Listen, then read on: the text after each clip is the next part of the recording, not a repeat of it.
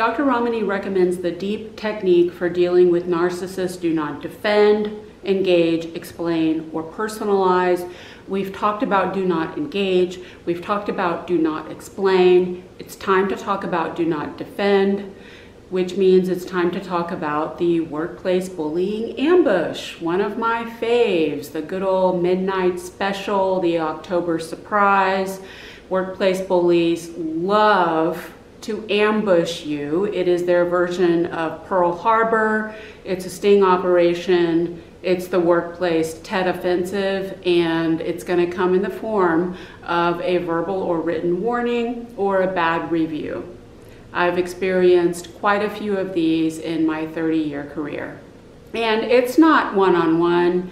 Again, workplace bullies never act alone because they can't. They are too weak. The term mobbing just needs to be retired once and for all, because all workplace bullying is mobbing. Workplace bullying is collusion. Workplace bullies always gangbang. Narcissistic bosses always have at least one, sometimes more, nasty, sniveling little minion or flying monkey to do their dirty work for them. And the assault may even be physical. I have been literally physically pinned into a corner of a room by my attackers' bodies to make sure that I was unable to escape while they berated me. Workplace bullies want to make sure that you do not have the chance to prepare to defend yourself. So you don't. Repeat after me, never defend. Because I've been through it multiple times, I know how terrifying the workplace bullying ambush can feel, and that's by design. It is deliberately intended to trigger your worst survival programs and force you to engage by defending yourself. I know when you are called on the carpet for a verbal or written warning, it seems as though you are being fired. And it's tempting to launch into defensiveness, just like a drowning victim scrambling desperately for anything to survive. When people are bullying us, it's natural to start course correcting. We've all done it. Don't beat yourself up about it. But that is actually not the intent. When workplace bullies ambush you, they are not firing you, not yet.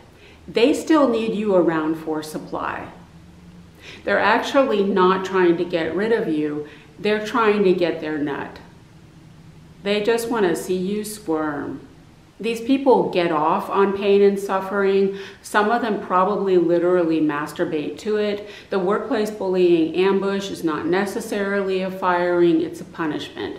You are being put in your place, taught a lesson, knocked off your pedestal, and taken down a notch or two. What did you do that was so bad? Again, at some point, you may not even remember, you probably put up a boundary with them.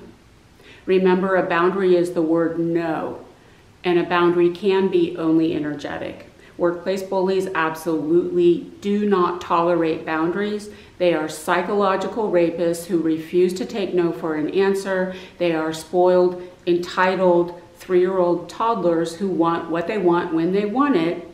And they misinterpret boundaries as a rejection of the entire self, which activates their toxic shame and their rage. When you put up boundaries with workplace bullies, I guarantee you they will retaliate every single time. And what better way to do it than by ambushing you?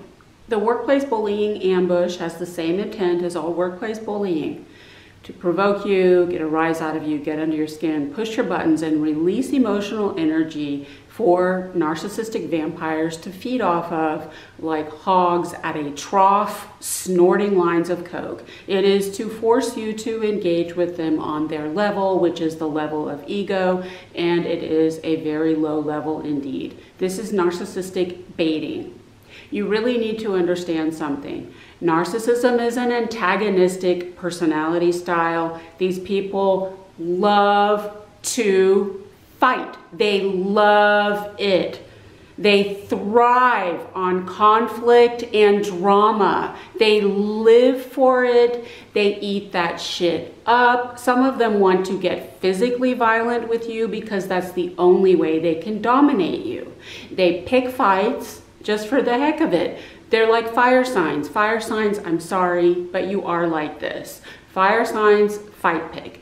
If you are a target of workplace bullying, you're probably a lover, not a fighter. You follow the way of the peaceful warrior. If you are a peaceful person and conflict averse, they think you're boring.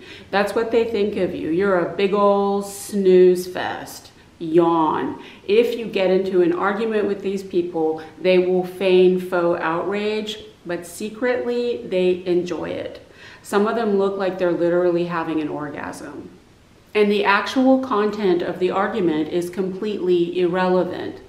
Melanie Tanya Evans says, narcissists do not care if you are arguing about two flies crawling up a wall. They don't care if you're speaking Norwegian or Swahili. It doesn't matter. They just want the fight. They just want the conflict.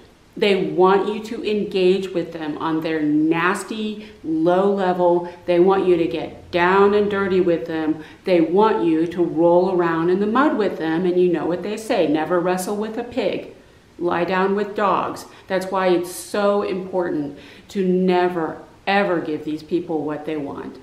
I once had a student from Thailand who was trained his whole life in Muay Thai kickboxing. In Thailand, they don't use any protective equipment, and he showed me all the scars on his knuckles and his shins. Anyway, he was attending American high school at the time, and he said in school he lied. He was like, oh, I can't fight. Oh, I don't know how to fight. Because he knew that the minute people figured out that he knew how to fight, there would be a line of kids waiting for him in the parking lot. The minute people know that you know how to fight, they all want to fight you. If you give these people a glimpse of your passion and your fighting spirit, you just opened the cookie jar. They will never leave you alone. So here's what you're going to do. You're going to never defend yourself. No matter what they throw at you, do not course correct. I know it's hard. I never credited workplace bullies with any creativity, but when they want to, they can come up with some pretty fantastic stuff. I have been called every name in the book to my face, and I'm sure that pales in comparison to what bullies have said about me behind my back. I have been accused of racism. I have been accused of homophobia. I have been called gay, bi, and even trans myself. I don't take offense to that at all. I mean, I identify as a cishet woman, but there's nothing wrong with being LGBTQIA+, and I have been sexualized absolutely everywhere I have ever gone in my life. I have been called a slut to my face. I have been accused of hitting on every man I have ever so much as made eye contact with. Dude, if I make eye contact with you, that's not an invitation, that's a mistake. I have been accused of doing drugs when I have never been in the same room with narcotics. And I have been accused of having abortions when I've never been pregnant.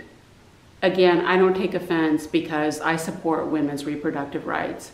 Back in 2016, when Taylor Swift was getting flamed on the internet, her bullies called her a snake because they happened to bully her on World Snake Day.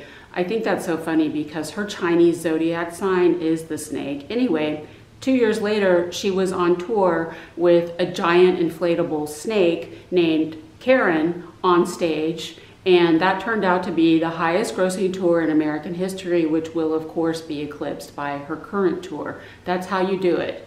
Ask yourself, what would Taylor do? Seriously, let's think about this. What is your goal? Your only goal in life is to get these people to shut the fuck up and get the fuck out of your fucking face. Their goal, on the other hand, is to force you to engage, to move, to jump when they say jump. They just want to see you do something or say something in response to their bullying so they know they have power and control over you. When workplace bullies ambush you, they are expecting you to defend yourself to try to prove them wrong. If you disagree with them, you are giving them exactly what they want. You are initiating a conflict and releasing emotional energy for them to feed off of as a source of supply, and they will keep that argument going all night. They are not expecting you to agree with them. It's like Taylor's snake. No matter what they throw at you, just own it. What that does is it shuts down the whole conversation so it can't go anywhere. They don't know how to respond to that. You're so angry. I'm so angry. You're a bitch. I'm such a bitch. How many people have you slept with? Oh, hundreds. You got to be in the triple digits before you a hoe faux show. How many STDs do you have? Oh, all of them. I have all of them. How many abortions have you had? Oh, I try to get one at least once a year. It's like going to the spa. If they accuse you of doing something illegal, you talk only to your attorney. If you try to defend yourself, what's going to happen? It will all fall on deaf ears, in one ear and out the other. They're just going to move the goalposts and start contradicting themselves with their usual stunning hypocrisy. It's what Dr. Romani calls narcissism math. Everything you do is wrong. Nothing you do is right. What is the mantra of narcissistic abuse? 3 words. You can't win. So why would you even try? If I listened to all the conflicting feedback I've gotten over the last 30 years, my eyebrows are too thick and too thin at the same time, my hair is really unhealthy and beautiful at the same time, my hands are beautiful and too big at the same time, my legs are long but not that long at the same time, my chest is flat and my ass is too big at the same time, I'm too thin and I need to tone up a bit at the same time, I'm overdressed but I need a little polishing. At the same time, I'm slow and fast. At the same time, I'm really good to talk to and really difficult to talk to. At the same time, I'm mean but very nice. At the same time, I'm mean-spirited but so sweet. At the same time, I'm rude but too polite. At the same time, I'm angry but so calm. At the same time, everything I do is for attention, but I'm quiet and reserved. At the same time, I'm a slut, but cold, serious, and uptight. At the same time, I'm so full of myself, but too hard on myself. At the same time, I'm all about me, but you can't stop staring at me. And I'm a dark, negative person who's unhappy, but every single time I have ever been genuinely happy in my life, suddenly I'm too much, arrogant, stuck up, a snob who thinks she's better than everybody else, coming on too strong, like a ton of bricks, intimidating everyone, and sucking all the oxygen out of the room. And all of that feedback was coming from the same people. You can't fit that much cognitive dissonance inside Donald Trump's weave. Folks, that stuff is crazy making. That's some crazy making stuff right there. No wonder I'm crazy. When you twist and turn and contort yourself into a pretzel to try to meet the unrealistic expectations of hypocritical narcissists, that is the surest route to madness. You drive yourself insane. You also make yourself sick, sometimes literally. I would know. I used to course correct. When I lived in Moscow in my early 20s, several narcissists criticized my weight, so I came home with eating disorders, went for 3 years without getting my period, and ended up in the hospital for 6 weeks at 109 pounds. That would be an over course correction. I had to learn the hard way by almost losing my life to never, ever let anyone control me again. I'm not saying it's easy. I get it. It hurts to be judged unfairly, to be wrongly accused. So let's try a little exercise. I have an air sun and a water moon, so I like to apply logic to my emotions. Instead of actually feeling my feelings, I try to analyze my way out of them. I am aware that doesn't actually work, and I'm a Libra rising, so I'm fair and balanced like Fox News. So let's be fair. You don't have a good opinion of them. You don't like it when they judge you, but you're judging them too. You've called them narcissists and bullies. You think they're sick, disgusting, revolting. I'm a borderline. No one demonizes better than I do. When people judge me, I judge them right back. In fact, I judge them so severely, I don't consider them human beings at all. In my mind, they are completely dehumanized.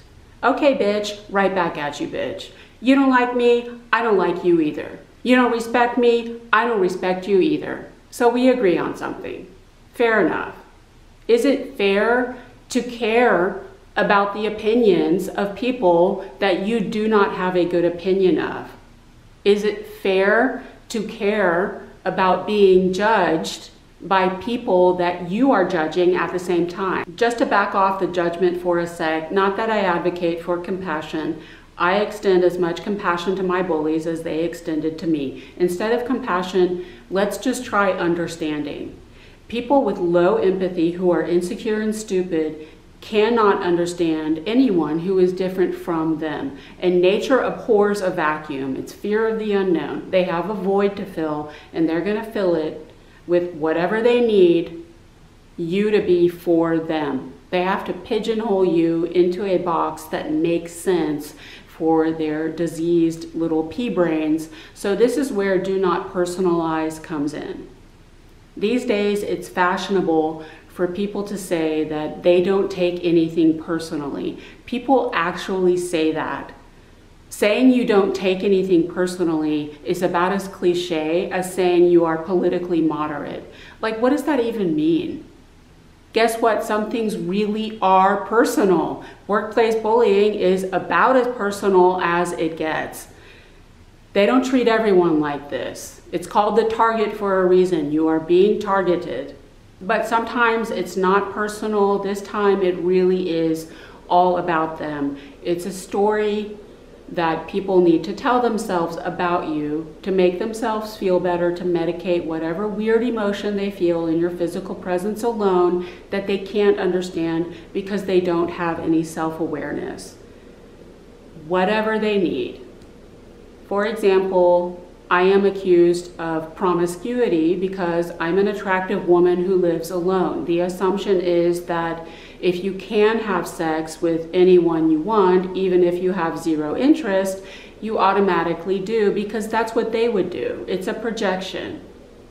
When I get the gay trans thing, it's almost always coming from an insecure, immature incel who knows that I'm not attracted to him.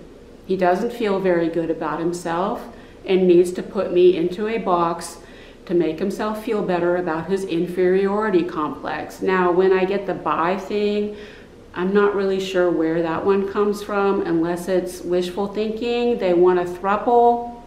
I don't know. When I get the drugs thing, it's because I'm thin. I come from one of the fattest cities and one of the fattest countries in the world. And people who accuse me of doing drugs are always heavier than I am, and they can't figure out how to be thin without drugs. I used to hate the expression, that which does not kill us makes us stronger, because I think it's an excuse for martyrdom, a persecution complex, and victim consciousness. But the truth is, we are all learning to be really mentally strong here. There is no greater waste of time in life than caring about what other people think of you. There is no greater strength in life than never, ever caring about what anyone thinks of you. It may get to the point that you hear so much ridiculous crap that you're numb. It may get to the point that you find it downright amusing. It's like being a member of a protected class. Granted, some things really are not funny, but if you are a member of a protected class, you hear the same things over and over and over again so many times that at a certain point you just have to laugh at the lack of originality. Every week on my local public radio station, I have to listen to a man call in to complain that all women are bad drivers because we're always doing our makeup. That's it. I'm dead inside. Workplace bullies are having their fun with us all the time. We might as well get to have our fun too. It's only fair. The reason I say do not engage is that engagement is currency. These people do not deserve your energy. They do not deserve you. They do not even deserve the truth. Maybe I'm not as good a person as I like to think I am, because I have absolutely no problem lying to people who are lying to me. They're going to tell themselves whatever they want anyway. The next time you are in a toxic environment and workplace bullies subject you to the rapid fire series of 20 questions about your personal life, give everyone a different answer. Tell one person you're married, tell another person you're divorced, tell another person you're single, tell another person you have a significant other, tell another person you're gay, tell them you're a vegetarian, and then sit down and eat a big hamburger right in front of them. What you want to do is you want to create one big mind F in the workplace so that when they all get together to gossip about you, their heads explode. And they can't say anything to you about it because they would have to admit that they were gossiping about you. Oh, and one more thing. When you get called on the carpet, if you have time, try to drink a big Coke or something right before it so you can burp your way through it, just to let them know what you really think of them. I hope that helps. Take care.